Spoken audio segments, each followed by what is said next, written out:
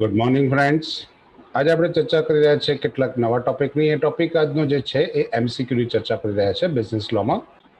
તો શરૂ કરીએ છીએ આજનો topic. Business લોમાં multiple choice questions કેવી રીતે પૂછી શકે અને શું આન્સર્સ હોઈ શકે. તો મોસ્ટ પ્રોબેબલ ક્વેશ્ચન્સ જોઈએ આપણે. તો ફર્સ્ટ ક્વેશ્ચન લઈએ છીએ, which of the following is an અનઇન્કોર્પોરેટેડ organisation. તો કયું ઓર્ગેનાઇઝેશન છે જે ઇનકોર્પોરેટેડ છે, એટલે કે ઇનકોર્પોરેટ વગર, એટલે કે નોંધાયેલું નથી હોતું. તો જનરલ પાર્ટનરશિપ એવી વસ્તુ છે કે જેને આપણે નોંધાવી જરૂર નથી પડતી. લિમિટેડ લાયબિલિટી પાર્ટનરશિપ નોંધાવી પડે અને પબ્લિક ને પ્રાઇવેટ લિમિટેડ કંપનીઝ ઓફકોર્સ એ રજિસ્ટર્ડ હોય છે. Second thing is the maximum number of person who are legally allowed to operate in a partnership. તો મેક્સિમમ નંબર ઓફ પર્સન્સ આપણને ખબર છે કે 20% આપણને આપેલા છે કે જે 20% લીગલી અલાઉડ છે એની અંદર પાર્ટનરશિપની અંદર જોઈન કરવા માટે. Number 3, a partners who is entitled to a share of the profit from a partnership is known as. તો જે પાર્ટનર્સ છે is એન્ટાઇટેડ two share a profit, જે નફા નુકસાન વેચે છે એ બધા પાર્ટનર્સ ઇક્વિટી પાર્ટનર્સ કહેવાય છે. પાર્ટનરશિપ ફોર્મમાં ઇક્વિટી પાર્ટનર્સ હોય છે જે નફો નુકસાન વેચતા હોય છે, બરાબર છે. સેલરાઇઝ પાર્ટનર્સ નથી હોતા કે મેનેજિંગ પાર્ટનર્સ ના હોય. ત્યાર પછી જોઈએ, the partnership act 1890 section 24 set out the right of the partners, that is in defaults of their own agreement. Which one of the following is not included in section 24? તો section 24 partnership એક્ટની અંદર આપણે વાત કરીએ તો rights of set of the rights of the partners, એ ભાગીદારોના જે આપણે કહીએ કે એના રાઇટ્સ એટલે અધિકારની વાત કરીએ. Which one of the following is not included, કે જેની અંદર કઈ વસ્તુનો સમાવેશ નથી થતો. The partner to take the partners management of the business, એ ભાગીદાર એટલે કે સંચાલનમાં હિસ્સો માંગી શકે છે. Second, right to take a salary, તો એને અધિકાર નથી સેલરી મેળવવાનો, એ આપણે જાણીએ છીએ. The right two share the equally the capital and profit share, નફામાં કે મૂડીમાં હિસ્સો માંગી શકે છે. તો એ સેક્શન 24માં ઇન્ક્લુડેડ છે. Right two B indemnified by the firm for any liability incurred or the payment made in the course of the firm's business. So business ફોર્મ્સની અંદર જે કોઈ બી એક્સપેન્સીસ થાય, કોઈ બી લાયબિલિટીઝ હોય, એના ચૂકવવા માટે પણ એને અધિકાર છે, બરાબર છે, પણ એને સેલરી લેવાનો અધિકાર નથી. Number 5, limited liability partnership were introduced by which act of the which act of parliament? કયા પાર્ટનરશિપ એટલે કે કયા વર્ષની અંદર ને કેવી રીતે હતું? તો એલએલપી એક્ટ 2000માં આપણે એલએલપી લિમિટેડ લાયબિલિટી પાર્ટનરશિપ અસ્તિત્વમાં આવી એટલે પાર્લામેન્ટની અંદર રજૂ કરવામાં આવે. Number 6, which one of the following is a statement about the limited liability partnership is incorrect? કઈ વસ્તુ ખોટી આપેલી છે? So LLP as a legally personally separate from that the members, it's true. The liability of the each partner LLP is limited. It's also true. Member of LLP as a text as a partners, એ ભાગીદાર તરીકે નહીં લખાય, એટલે C is the answer, કે એ statement incorrect આપેલું છે. Next, which one of the following is not the method of creating company? Method of creating company માટે કયો નિયમ નથી લાગુ પડતો? Return agreement bit directors, directors દ્વારા રિટર્ન એગ્રીમેન્ટ કરેલું હોય. Registration of companies act, act of parliament, એટલે આપણે જે છે કે જે ગવર્મેન્ટ સ્પેશિયલ કંપનીઝ આપેલી છે. And grant of the royal character, જે ફોરેનની અંદર નોંધ થતી હોય છે. સો અહીંયા આગળ which is the not method, તો રિટર્ન એગ્રીમેન્ટ દ્વારા ડાયરેક્ટર્સ આપણે કરી શકતા નથી, એ પાત્ર પાર્ટનરશિપમાં થઈ શકે છે. Number 8, a company interest company, that is લખ્યું છે the community interest company CIC can be set up as with of the following. કેવી રીતે સ્થાપી શકાય છે CIC કોમ્યુનિટી ઇન્ટરેસ્ટ કંપનીની? તો private company limited by guarantee only, એ કંપનીની ના સ્થાપના કરી શકાય. અ private company limited by shares or private limited by the guarantee, એ ના થઈ શકે. Private or public company limited by the shares or private company limited by guarantee, આ વસ્તુ પોસિબલ છે કે જેની અંદર CICની સ્થાપના થઈ શકે છે. Number 9, sorry. Spark Limited is a private limited company limited by shares and it has one director. એમાં એક જ ડાયરેક્ટર છે. How many shareholders does the law require to maintain? શું નિયમ છે એના માટે કેટલા શેર હોલ્ડર હોવા જોઈએ? So one provided that to be different person from the director. બરાબર છે, ડાયરેક્ટર સિવાય કોઈ અન્ય એક વ્યક્તિ પણ હોવો જોઈએ, બરાબર છે. તો one provide it as a different person from the director, director સિવાય કોઈ પણ એક વ્યક્તિ બીજો હોવો જોઈએ. તો એ લિમિટેડ લાયબિલિટી પાર્ટનરશિપ માટે જરૂરી છે, સોરી, લિમિટેડ લાયબિલિટી પાર્ટનરશિપ માટે.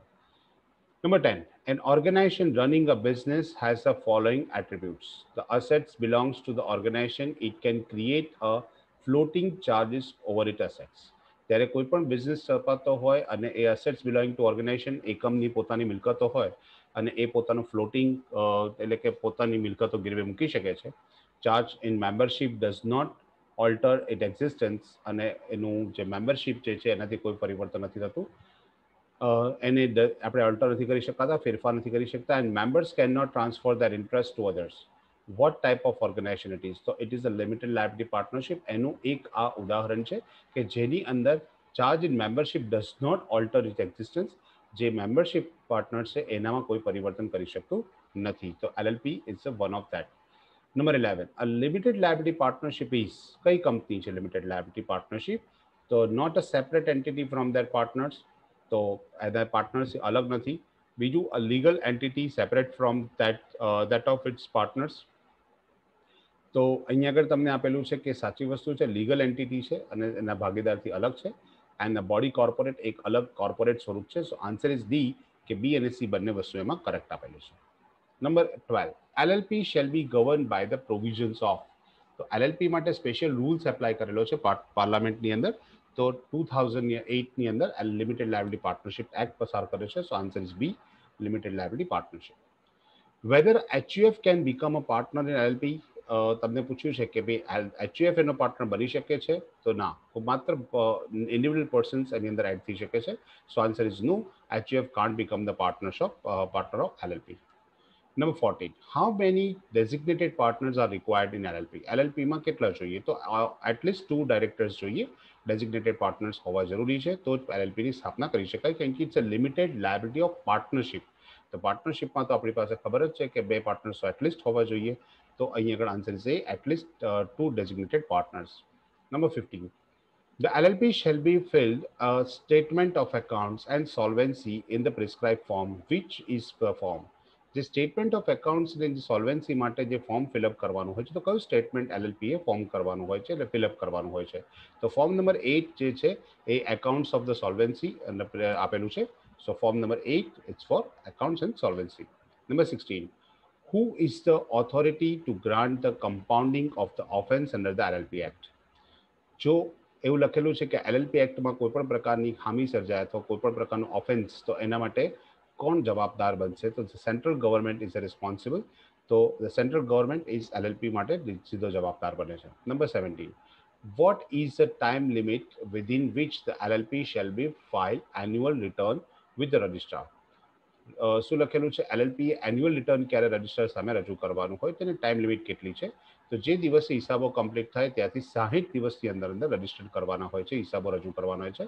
સો answer is C, within 60 days from the closure of his financial year. હિસાબી વર્ષ પૂરું થાય 60 દિવસની અંદર. Number 18, every LLP shall keep the books of accounts which shall contain, એમાં કઈ કઈ વસ્તુનો સમાવેશ થાય? Number A, statement of cost of the goods purchase, inventories, work in progress, finish goods and cost of goods sold. સ્વાભાવિક છે, આ તો દરેકે દરેક કંપની આપવાનું હોય. Number B, record of the assets and liability, એટલે કે બેલેન્સ શીટ, એ પણ દર્શાવવાની હોય છે.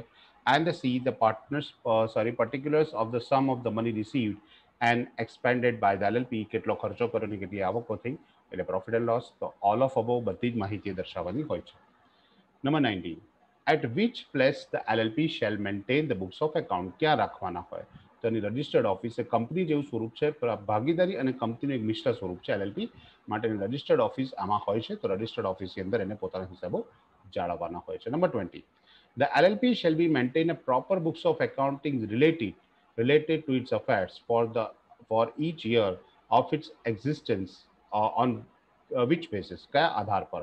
એક્રોલ બેઝિસ પર, ડબલ એન્ટ્રી સિસ્ટમ અને કેશ બેઝિસ, કોઈ પણ રીતે રાખી શકે છે. ઓલ ઓફ અબોવ બરાબર છે. તો answer is D, all of above. Number 21, who shall be sign the statement of accounts and solvency prepared by the LLP? LLP દ્વારા જે કોઈ બી વસ્તુ તૈયાર થઈ, જે એકાઉન્ટ્સ ને સોલ્વન્સી રિપોર્ટ્સ તૈયાર થયા હોય, તો એના પર કોણ સાઇન કરશે? તો ઓલવેઝ ડેઝિગ્નેટેડ પાર્ટનર હોય, એ ડેઝિગ્નેટેડ પાર્ટનર એની પર સાઇન કરતો હોય છે.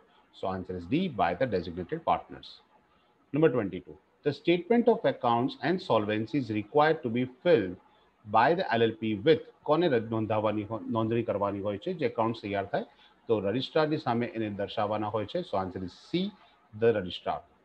Number 23, whether incorporation documents name of the partners and the charges, if any, statement of accounts and solvency, annual return filed with the registrar can be inspected કોણ એના દ્વારા inspection કરી શકે છે? તો યસ, આ ઇન્સ્પેક્ટ કરી શકે છે અને એના માટે ગવર્મેન્ટ ઓથોરાઇઝ પર્સન જોઈએ અથવા બેંક્સ જોઈએ. સો answer is B, yes, it can be ઇન્સ્પેક્ટેડ by only government authorities and the banks. એ જ એને આપણે વેરીફાઈ કરી શકીએ છીએ, બીજું કોઈ વ્યક્તિ નથી કરી શકતું. Number 24, the books of accounts which LLP is required to keep shall be preserved for the how many years? કેટલા વર્ષ સુધી એને પોતાના પાછલા વર્ષના હિસાબો જાળવી રાખવાના હોય છે? તો અંદાજિત 8 વર્ષના હિસાબો એને પોતાના પાછલા વર્ષના હિસાબો જાળવવા પડે છે. સો answer is A, 8 years. Number 25, what is the fees to be paid to register for filing just standard of statement of accounts and solvency where the contribute does not exceed 1 lakh? એક જે લખેલું છે કે જ્યારે filing of return file કરતી વખતે જ્યારે fees pay કરવાની હોય છે, જ્યારે 1 લાખથી ઓછી રકમનું કોન્ટ્રીબ્યુશન હોય તો તે વખતે તો 50 રૂપીઝ એમાં ફીસ પે કરવાની હોય છે. બટ સપોઝ એ 1 લાખથી વધારે હોય પણ exceeding 5 lakhs but does not exceeding 10 lakhs તો 150 રૂપીઝ ફીસ પે કરવાની હોય છે. અને અબોવ એક્સિડિંગ 10 lakhs હોય છે તો 100 રૂપીઝ પે કરવાની હોય છે. Now next, number 28. Who shall fix a remunerations of auditor? Auditor નું remuneration કોણ નક્કી કરે છે? તો સ્વાભાવિક છે, designated partners shall be fixed by the remuneration, એ પણ નક્કી કરી શકે છે. As per the process laid out by LLP agreement, અને એના જે કરાર હોય એના દ્વારા પણ નક્કી થઈ શકે છે. Registrar may fix remuneration. ના, રજિસ્ટ્રારની અંદર કોઈ પણ ઓથોરિટી ધરાવતો નથી. સો આન્સર A ઓર B બંને વસ્તુ હોઈ શકે. ડેઝિગ્નેટેડ પાર્ટનર્સ પણ એના રેમ્યુનરેશન ડિસાઇડ કરી શકે છે અને એઝ પર એલએલપી એગ્રીમેન્ટની પ્રોસિજરમાં પણ નક્કી કરી શકાય છે. Number 29, LLP shall be filed in annual return in which form? પોતાનું LLP એ પોતાનું એન્યુઅલ રિટર્ન કયા નંબરના ફોર્મમાં ફિલઅપ કરવાનું છે? તો ફોર્મ નંબર 11 ની અંદર એ પોતાના એન્યુઅલ રિટર્ન્સ ફાઇલ કરતો હોય છે. Number 30, what is the fees for inspections of documents? Document inspect કરવાની ફીસ કેટલી છે? તો બહુ મામૂલી ફીસ ₹50 એની ફીસ રાખવામાં આવી છે. Number 31, what are the fees for obtaining certificate of copy? તો કોપી સર્ટિફિકેશનની જે કોપી છે, એલએલપી રજિસ્ટ્રેશન કરાવ્યું હોય તેની જે કોપી સર્ટિફિકેશનની છે એ લખેલું છે ₹5 પર page or the fraction part thereon, અથવા તો એને નજીકની રકમ જે હોય તે, તો માત્ર ₹5 એક પેજની તમારે પે કરવાના હોય છે. Number 32, what is the fees for the filing, register and recording the notice of the appointment, cassation, change in name, address, designation of partners or the designated partners, intimation of designated partners, identification number, partner identification number, that is PIN, and the consent of become a partner or designated partner in form number 4. તો form number 4માં કોઈ પણ પ્રકારના પરિવર્તન કરવા માટેનું હોય છે અને એ ફોર્મ માટે ₹50ની ફીસ ચાર્જ કરવામાં આવે છે. Number 33, where an auditor is unwilling to be reappointed, જ્યારે કોઈ પણ ઓડિટર પોતા રીએપોઇન્ટ થવા ના માંગતો હોય, he shall be given a notice in a writing to the effect of LLP registered office. પોતા રજિસ્ટર્ડ ઓફિસ પર LLP રજિસ્ટર્ડ ઓફિસ પર એને નોંધણી કરાવવાની હોય છે before the end of the time allowed four એપોઇન્ટિંગ a new auditor. નવો auditor appoint કરવા સુધીનો જે સમયગાળો આપવો હોય છે જૂનો ઓડિટર રિટાયર થાય તે, along with the statement of circumstances connected with the his cases to hold the office. અને કેટલા દિવસ સુધી એટલે કે એના કયા સમયગાળા સાથે આપેલું છે પરિસ્થિતિનું જાણ કરવાની હોય છે. તો આ જે સમયગાળો છે 14 ડેઝનો ટાઈમ પીરિયડ આપેલો હોય છે કે જૂનો ઓડિટર રીએપોઇન્ટ કરવા માટે ટાઈમ આપે અને બિફોર 14 ડેઝ એને પોતાનું રેઝિગ્નેશન લેટર આપી દેવાનું હોય છે. Number 34, who can remove the auditor from his office? કોણ ઓડિટરને પોતાની ઓફિસમાંથી કાઢી શકે છે?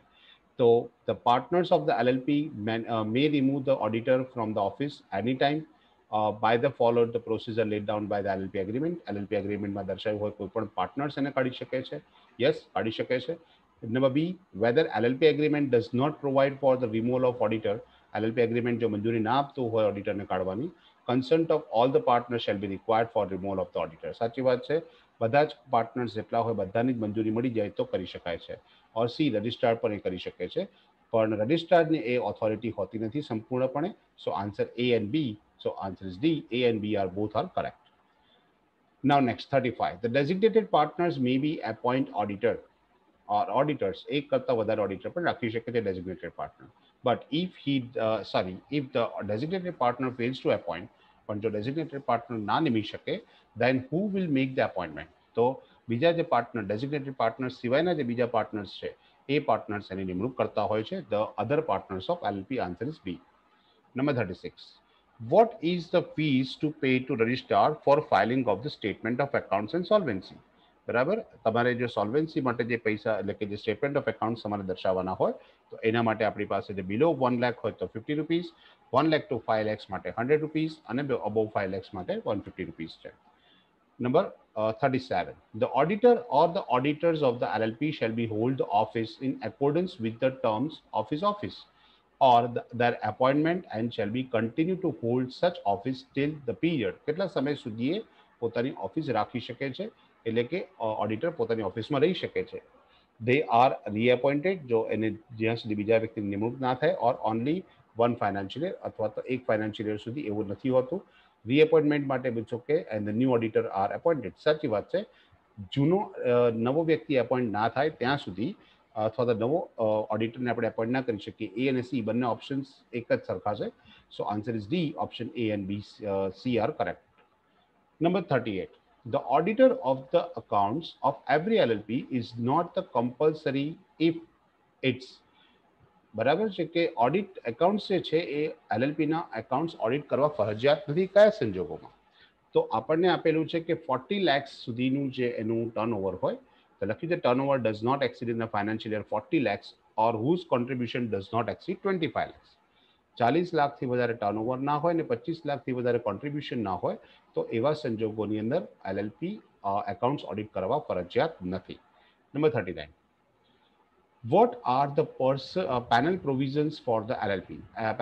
LLP na panel provisions શું છે? If any LLP fails to compile the provisions of the section 35 which deal with the filing of annual return with the registrar, બરાબર છે, તો શું કરવું જોઈએ? જો એ સેક્શન 35 પ્રમાણે એના પ્રોવિઝન્સ આપેલા છે એનું પાલન કરવું જોઈએ, અને જો એવું ના કરી શકે તો એન્યુઅલ લખેલું છે which deals with the filing annual return with the registrar. So answer is D. The LLP shall be punishable with the fine, which shall not be less than 25, but may be extended to 5 lakhs. 25,000 થી 5 લાખ સુધીનો દંડ થઈ શકે છે જો section 35 ના પ્રોવિઝન્સનું પાલન ના થયું તો. Number 40. What is the periodically the preparing the statement of accounts for solvency or LLP? કયો સમયગાળો છે કે એલએલપીએ પોતાના હિસાબો તૈયાર કરવી અને સોલ્વન્સી નક્કી કરવાની હોય, એટલે પોતાની સદ્ધરતા સાબિત કરવાની હોય. તો એ 6 મહિનાનો સમયગાળો છે. સો answer is D. Within the period of the 6 months from the date of inch financial year. દરેક હિસાબી વર્ષના દર 6 મહિને આ સમયગાળો રાખવાનો હોય છે અને પોતાના હિસાબો રજૂ કરવાના હોય છે. Number 41. What are the panel provisions of the LLP if any LLP fails to comply with the provision 34? Section 34 નું જો પાલન ના કરી શકે તો એના માટે પણ સેમ રૂલ્સ છે. 25,000 ઓર 5 lakhs અપ ટુ 5 lakhs બરાબર એની એલએલપીને શું થઈ શકે છે? ફાઇન થઈ શકે છે. તો answer is B, 25,000 to 5 lakhs. Number 42. What are the panel provisions of the for the designated partners? પેલી વાત હતી આપણે ફર્મ્સની વાત છે, પણ પર્ટિક્યુલર ડેઝિગ્નેટેડ પાર્ટનરની વાત કરીએ તો 10,000 થી 1 લાખ સુધીની પેનલ્ટી થઈ શકે છે if any LLP fails to comply with the provision of section 34. જો સેક્શન 34 નું પાલન ના થાય તો ફોર્મને 25,000 થી લઈને 5 લાખ સુધીનો દંડ થઈ શકે છે અને ડેઝિગ્નેટેડ પાર્ટનરને 10,000 થી લઈને 1 લાખ સુધીનો દંડ થઈ શકે છે. સો answer is B. Every designated partner of the સચ LLP shall be punished with the fine which shall not be less than 10,000 but may be extended to 1 lakh. Number 43. What are the panel provisions of the designated partner of LLP if any LLP fails to comply with the provisions of the section 35? તો same rules છે. Section 34 ને 35 બંને માટે.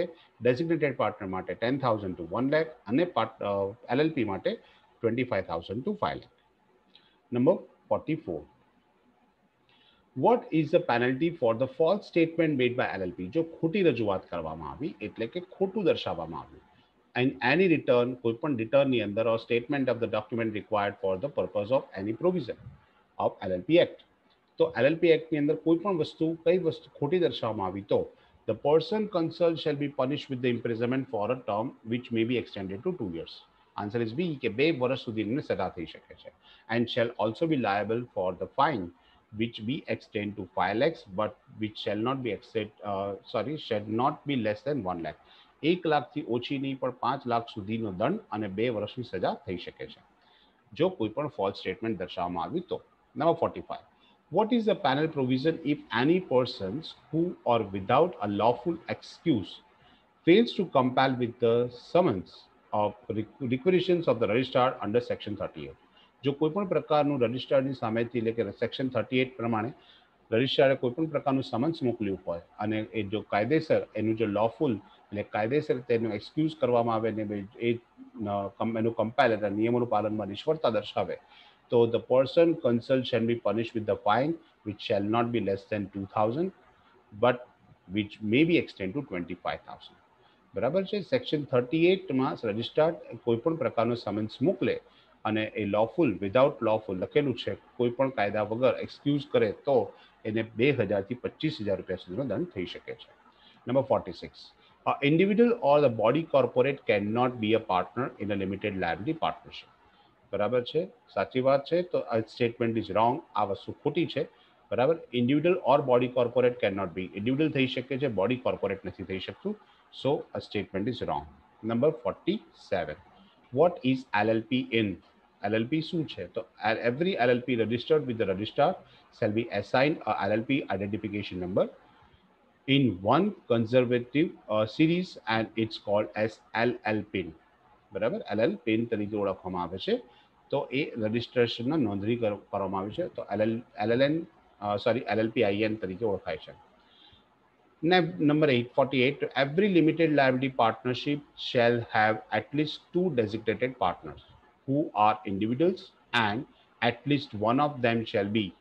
બરાબર છે. Designated partners માટે rules છે કે બંને અથવા બેમાંથી કોઈ પણ એક ડેઝિગ્નેટેડ પાર્ટનર રેસિડેન્ટ હોવો જોઈએ. સો answer is C, a resident in India. તો એ રેસિડેન્ટ હોઈ શકે છે, બંને પણ હોઈ શકે છે, કોઈ એક પણ હોઈ શકે છે. Number 49. In terms of the section 23(2) of the LLP Act 2008, every LLP shall be filed information with the regards to the LLP agreement in the prescribed form.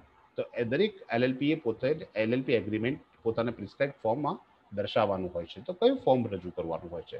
તો ફોર્મ નંબર 3 છે કે જેની અંદર એ લોકોએ એગ્રીમેન્ટ રજૂ કરવાનો હોય છે કે કયા એગ્રીમેન્ટ સાથે એ લોકોએ નોંધણી કરેલી છે, ભાગીદારો વચ્ચે અથવા પાર્ટનર્સ, ડેઝિગ્નેટેડ પાર્ટનર્સ વચ્ચે શું કરાર થયા છે. Number 50.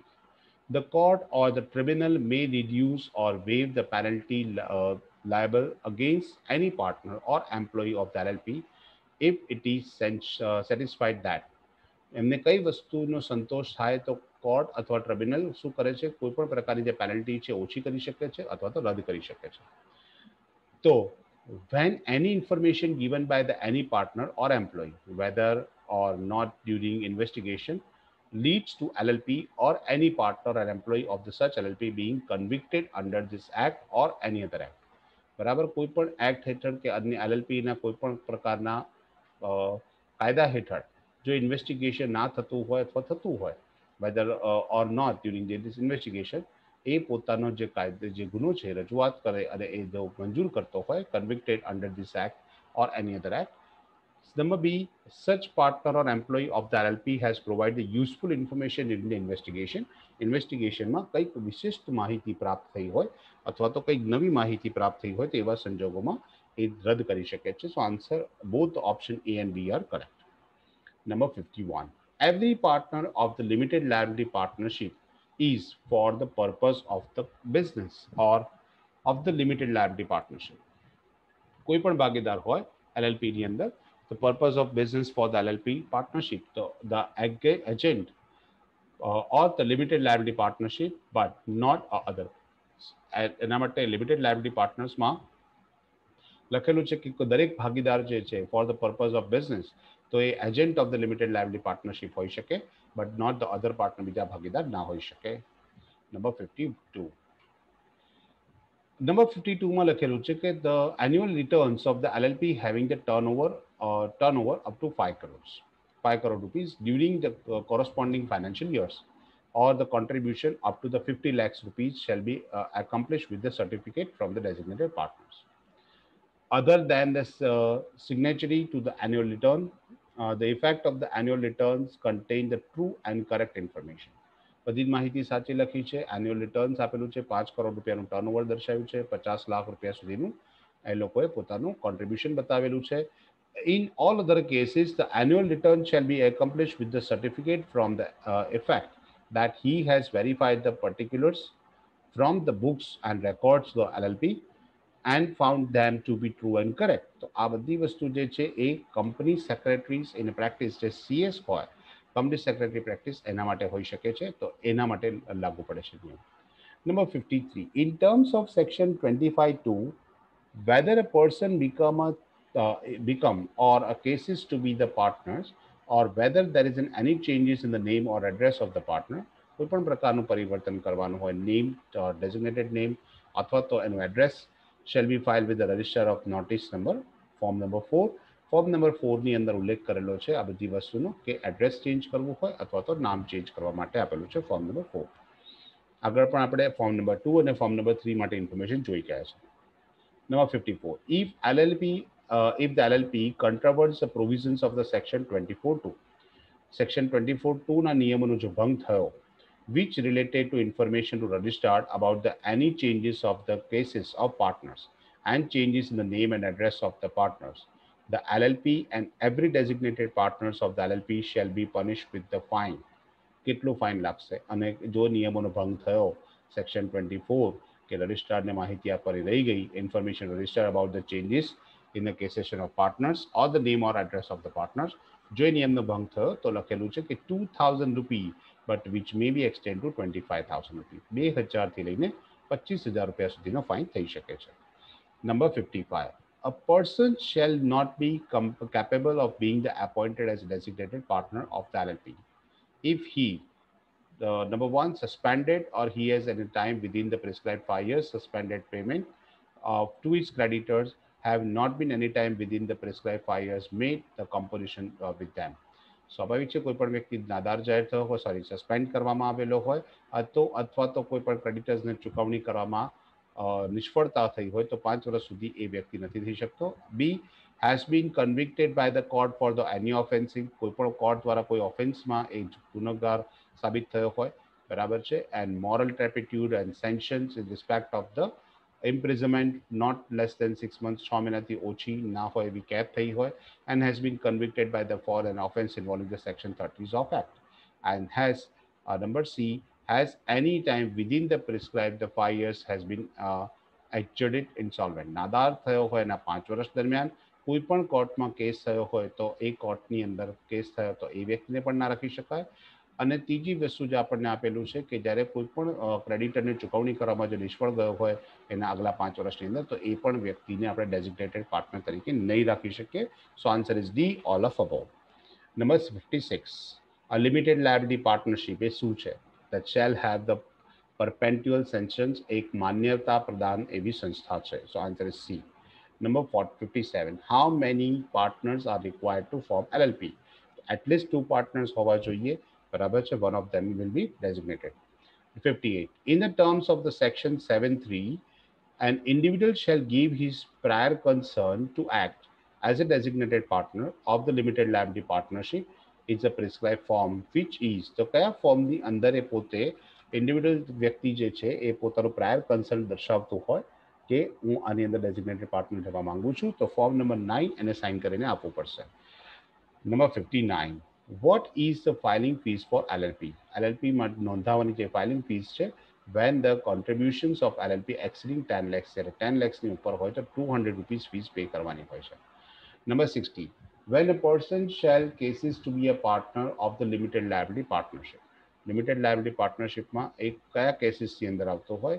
If he is declared to be unsound mind, બરાબર, અનસાઉન્ડ એટલે ગાંડો વ્યક્તિ સાબિત થાય, competent court, if is appointed adjudicate as an insolvent, નાદારી નોંધાવી હોય, ડિક્લેર કરી દીધો હોય, or on his death or dissolution of the LLP, તો આવા કોઈ પણ સંજોગોની અંદર એ વ્યક્તિ એ LLP માંથી નિવૃત્તિ લઈ શકે છે. Number 61. According to section 23 of the Companies Act 2013, in how many ways can be public company raise funding? કયા કેવા સંજોગોની અંદર પબ્લિક કંપની પોતાનું ફંડ રેઝ કરી શકે છે? તો through the public offering and through the private placement and through the existing shareholders, આ બધા દ્વારા કંપની પોતાનું પ્રાઇવેટ ફંડ ઇન્ક્રીઝ કરી શકે છે, પબ્લિક ફંડિંગ રેઝ કરી શકે છે. Number 62. Power of the Securities and Exchange Board to regulate the issue and transfer the securities It dealt with which following sections to be Companies Act. જ્યારે કોઈ પણ securities હોય ત્યારે અથવા રેગ્યુલેશન્સ હોય જ્યારે એક શેર્સ બીજાના નામ પર ટ્રાન્સફર કરવાના હોય તો કયું સેક્શન છે કંપનીઝ એક્ટની અંદર તો સેક્શન 24ની અંદર મેન્શન કરેલું છે કે કેવી રીતે શેર્સ ટ્રાન્સફર કરી શકાય અને એના રેગ્યુલેશન્સ શું ઇસ્યુ છે. Number 63. Which of the following is correct with respect of the self prospect? Self prospectus શું છે? It does not need to B a separate prospect for the inch offering. દરેકે દરેક વસ્તુ માટે અલગ ઓફરિંગની જરૂર નથી હોતી. બરાબર છે? તો answer is A, it does not need to B a separate prospectus. દરેકે દરેક ઓફર માટે અલગ અલગ પ્રોસ્પેક્ટસ ના હોવું જોઈએ, એક જ પ્રોસ્પેક્ટસ ઉપયોગમાં લઈ શકાય. 64. Which of the following sanctioned in the Companies Act 2013 mention about the red hearing prospectus? Red hearing prospectus શું છે અને કયા સેક્શનમાં ઉલ્લેખ કર્યો છે? સેક્શન 32 કંપનીઝ એક્ટમાં લખેલું છે જેને રેડ હિયરિંગ પ્રોસ્પેક્ટસ કહેવામાં આવે છે. 65. According to section 29, that is DMIT, that is demutualization form, is compulsory for which of the following? કોના માટે સેક્શન 29 એટલે કે ડિમેટ ફોર્મ કમ્પલસરી છે? કંપનીઝ ધ પબ્લિક ઓફર, જે પબ્લિક ઓફર એટલે કે જાહેરમાં શેર બહાર પડતી હોય તેવી કંપની માટે, પ્રાઇવેટ કંપનીઝ જે છે ગોઈંગ ફોર ધ પ્રાઇવેટ પ્લેસમેન્ટ્સ કરતી હોય, એન્ડ પ્રિસ્ક્રાઇબ્ડ અનલિસ્ટેડ કંપનીઝ બધા માટે. તો એની અંદરથી આપણે પ્રાઇવેટ પ્લેસમેન્ટ કંપનીઝ માટે નથી હોતું, but the companies for public offering and unlisted companies, A and C are the answer. Number 66. Global depository receipt is mentioned in which of the following section of the Companies Act? તો section 41ની અંદર mention કરેલું છે કે global depository receipt શું છે અને એના માટે કેવી રીતે પ્રક્રિયા દર્શાવી છે. 67. Which of the followings are correct? કયું વિધાન સાચું છે? ત્રણ સેન્ટેન્સ તમને આપેલા છે. It is mentioned section 40 લખેલું છે respect of the private placement માટે. તો સેક્શન 40ની અંદર ઉલ્લેખ કરેલો છે કંપનીઝ એક્ટની અંદર. તો સાચી વાત છે, સેક્શન 40માં ઉલ્લેખ કરેલો છે? ના, ખોટું છે. Maximum limit of the private placement in a financial year can not be exceed 200. સ્વાભાવિક છે, એક વર્ષની અંદર 200થી વધારે પ્રાઇવેટ પ્લેસમેન્ટ નહીં કરી શકાય. And number 3, private placement must be made within the 60 days, અને જ્યારે પરમિશન મળે એના 60 દિવસમાં પ્રાઇવેટ પ્લેસમેન્ટ થઈ જવું જોઈએ. સો answer 2 and 3 is correct. So answer B. Number 68. Which of the following legislations regulate the public issue in India? ભારતની અંદર જાહેરમાં જે શેર બહાર પાડવાની વાત છે એના માટે શું નિયમ છે? તો કંપનીઝ એક્ટ પણ લાગે છે, સેબીના નિયમ પણ લાગે છે, that is security contract regulations act 1952, અને સેબી જે આપેલું છે લખેલું છે security and exchange board of India 1992. તો બધા જ કાયદા લાગે છે. સો answer is D. Number 69. Which of the following cases will be act upon the based on section 38 of the Companies Act 2013? તો કયો સિદ્ધાંત લાગતો હોય છે? The person, the fundamentally લખેલું છે fraudulently include the person to invest the money in securities, a person making an application in a fictitious name, misstatement in prospectus. તો આની અંદર લખેલું છે which of the following cases will be acted upon based on section 38. તો જ્યારે ફિક્ટિશિયસ નેમથી તમે કોઈ પણ એપ્લિકેશન કરી હોય તો સેક્શન 38 માટે નિયમ આપેલો છે. બરાબર છે? તો number B answer. Number 70. Variations in the terms and contracts or the object in prospectus. જે પ્રોસ્પેક્ટસમાં જે ટર્મ્સ ઓફ કોન્ટ્રાક્ટ્સ આપી છે કે કોઈ જે ઓબ્જેક્ટ આપે જેમાં પરિવર્તન કરવું હોય is mention in which of the section? તો સેક્શન 27નો ઉલ્લેખ કર્યો છે કંપનીઝ એક્ટ 2013માં કે તમે તમારા હેતુઓ બદલવા માંગતા હો અથવા તો જે કોન્ટ્રાક્ટ્સની ટર્મ્સ એન્ડ કન્ડિશન્સ બદલવા માંગતા હો તેમાં ચેન્જીસ કરી શકો છો. Number 71. According to section 43 of the Companies Act 2013, how many types of the share capital exist? તો કેટલા પ્રકારની શેર કેપિટલ તમે ઇસ્યુ કરી શકો છો? તો અહીંયા આગળ આપેલા છે એમાં નંબર બે ટાઈપની પ્રેફરન્સ છે અને ઇક્વિટી શેર્સનો તમે શેર્સ ઇસ્યુ કરી શકો છો. 72. Which of the following sections of the Companies Act 2013 mention about the voting rights to the members? મેમ્બર્સને voting rights જે અધિકાર આપવામાં આવે છે તો સેક્શન 47માં ઉલ્લેખ કરેલો છે કંપનીઝ એક્ટ 2013માં વોટિંગ રાઇટ્સ બાબતમાં. 43. Which of the following is incorrect with respect of the shares of the differential rights? So any that are the issue at the part of the professional shares. Professional શેર્સની વાત કરીએ તો એના માટે જો issues થયા હોય તો તમે દર્શાવી શકો છો. એ વિધાન પણ ખોટું છે. બીજું, companies the share capital or debenture rules 2014 mention the conditions for the issue of the shares of the different voting rights. And number C, it cannot be exceed 26% of the total postal issue paid of capital. So the voting rights માટે એવો કોઈ rules નથી, એટલે 26% વાળો rules એટલે એ પણ વિધાન ખોટું છે. અને એ પણ ખોટું છે કે part of the preferential issue, એટલે A and C both are wrong, so answer is D. 74. Preference shares holder have a right to vote in which of the following cases? કયા સંજોગોની અંદર પ્રેફરન્સ શેર હોલ્ડર વોટ કરી શકે છે?